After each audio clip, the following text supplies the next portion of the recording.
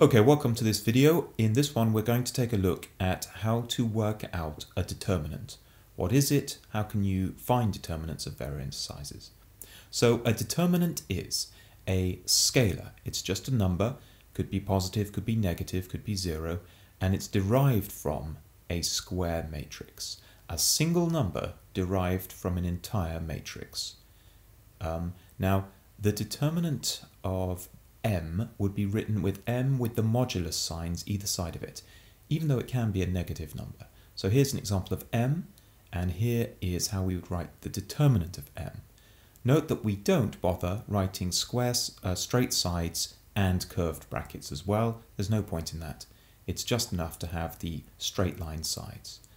So let's start with the definition of a 2 by 2 determinant. That's the easy case to look at. So let's write out a general 2 by 2 just using symbols. We'll have A, B, C, D. Written inside our straight line sides indicates a determinant. It's simply AD minus BC. Okay, so that's the falling diagonal, the leading diagonal is also called, minus the rising diagonal, multiplied together. Very simple, and that is how you can just look at and evaluate a 2 by 2 determinant. So for our example, 1, 2, 3, 4, 1 times 4 is 4, subtract off 2 times 3 is 6, and so that's going to give us minus 2 is the determinant. Okay, so a 3 by 3 determinant is going to be a bit more work. What we do is, when we have a 3 by 3 determinant, we evaluate it by breaking it up into a number up to 3 smaller determinants, each of which is a 2 by 2, and for that we have our definition for immediate evaluation. So we break up bigger determinants into little ones and then evaluate them. Now I'm going to write out something here that's like a chessboard, but instead of black and white I have pluses and minuses. You'll see why in a moment. The thing to notice though is that we alternate plus minus along each row and each column in this 3 by 3 grid. Okay, so now let's work out a 3 by 3 determinant. Again, I will just use general symbols A, B, C, D, E, F, G, H, I. Right, now first I have to choose a row or a column. I'm going to choose this top row for the first example. And I'm going to work along this row, and I'm going to start with the A symbol. Now I go and I look on my chart and I see that there's a plus sign in that slot of my grid. That means I put down plus A. And now what I do is I ignore the whole row and the whole column that A is in, and I look at the remaining 4 numbers and I write a little determinant just made out of those guys in the same order they appear. So EF is going to be in my main determinant there, and HI. Those are the remaining 4 guys in the same order they appear. Now, B, the next term, that has a minus sign according to my chart, so I will put in minus B and multiply it by, again, a smaller 2 by 2 determinant, the one I get if I delete the row and the column with B in it and look at the remaining guys, D, F, G, I, and I just write those guys out in the same order they appear as a small 2 by 2 determinant.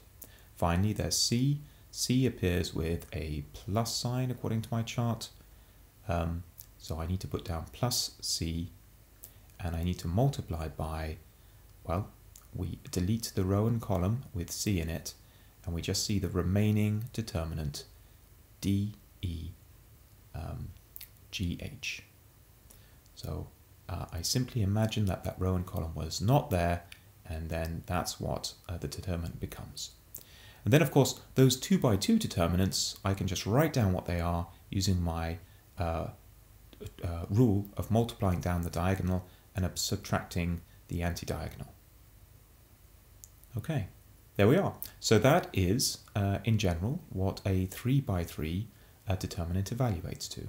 But it's not the only way to do it. Let's write it out again, and this time let's choose a column and a different one. Let's choose this column. I'm also allowed to work down this. So I would start with B as my first term, and I delete the row and column with it in, and I'd see what are the remaining terms and write them D, F, G, I. Except I've forgotten something. There's a minus sign attached to that particular entry, so that should actually have been minus B. All right, and then similarly plus E, and I delete the row and column which has E in it, and then I just make a 2 by 2 determinant from, in this case it would be the corner elements A, C, G, I. And then finally minus H, and delete the row and column with H in it, make a 2 by 2 determinant of what's left, A, C, D, F. Okay, and of course I could then write out these 2 by 2 determinants explicitly. But the point is it will give me the same answer. Let's do an example and see why we would choose one method or the other.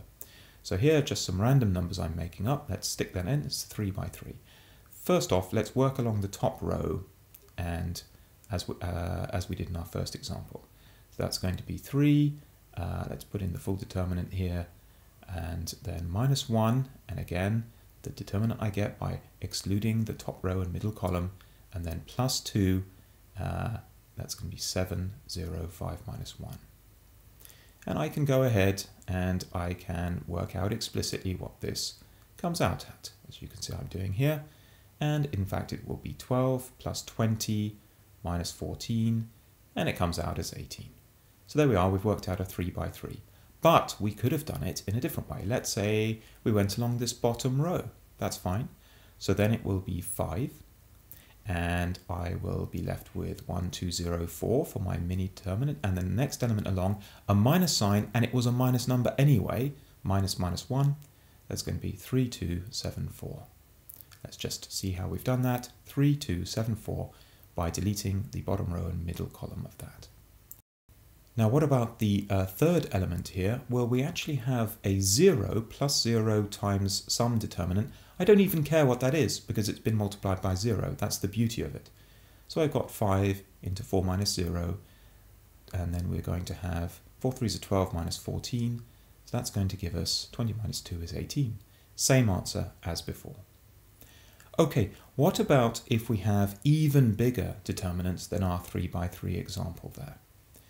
If we go bigger still, for example, a 4 by 4, we're just going to break it up into a number of 3 by 3s, and each of those would have to be broken up into 2 by 2s. Lots of work. So here we are. Here's a general 4 by 4.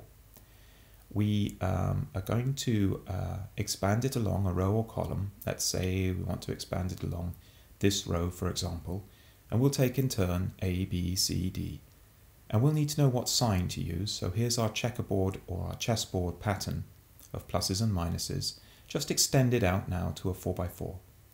And you can see the rule here is that if the row number plus the column number is an even number, then there's going to be a plus sign. And if it's odd, it's going to be a minus sign. You can confirm that for yourself. Look at this one. It's going to be at row 2 and column 3, and that's 5, and so that's a minus. That's one way to remember it, or just draw it out. Anyway, we're going to use that rule, so we go ahead and we write plus A, and now we need to do the entire 3 by 3 determinant that we get when we delete the row and column with A in it. So we just write out that little square block that we see is quite easy to copy across. And now we're going to have minus B, and we need to delete the row and column and then transcribe across the elements that are left as a 3 by 3. Just being careful not to make any slips. And you see that we're going to continue to, so let's delete this just to be completely explicit. I'll finish the job off. So I hope it's obvious what we're doing. We're on to plus C, and now we're going to just have E, F, H, I, J, L, and M, N, P, and then finally minus D onto what we get if we delete the top row and rightmost column, which is left over then E, F, G, I, J, K, M, N, O. There we are. That's how we handle a 4 by 4. Each of these 3 by 3s would then have to be evaluated and so on. So a lot of work. And that's the end of the video.